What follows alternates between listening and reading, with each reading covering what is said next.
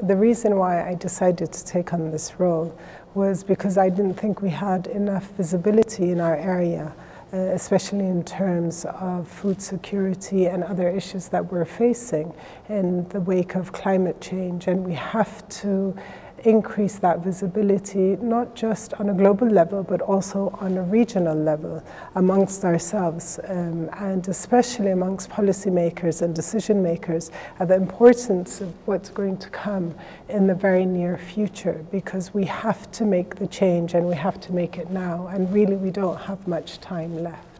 So what inspired me to get into environmental conservation was, at a very young age, I was very passionate about nature. I enjoyed nature. But at the very same time, I saw the destruction that was happening. So we're here at the 15th World Forestry Congress in Korea. And it's a golden opportunity for us to start working towards raising the awareness of the importance of forests. And forests are not just about trees. They're so much more than that. They have so many ecosystem services, for example, the provisional, or be it regulatory service, or culture and heritage.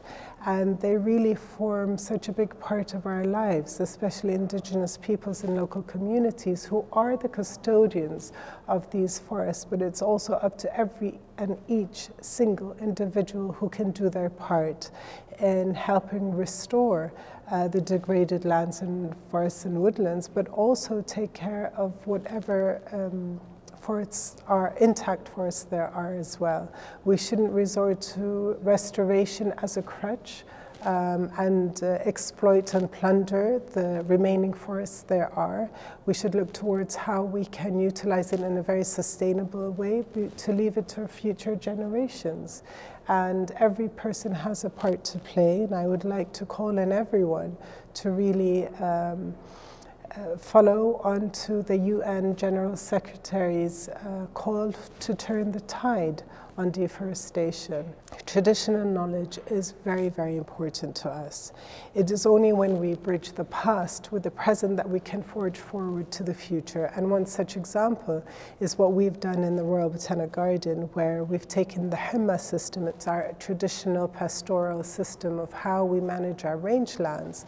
And we've reintroduced that system back into today's rangeland management program, and has given hope to arid and hyper-arid areas which will be affected by climate change, mostly affected by climate change, because the average rainfall there is less than 300 millimeters per year, can you imagine? But they are still a functioning system if we adopt this rangeland management system.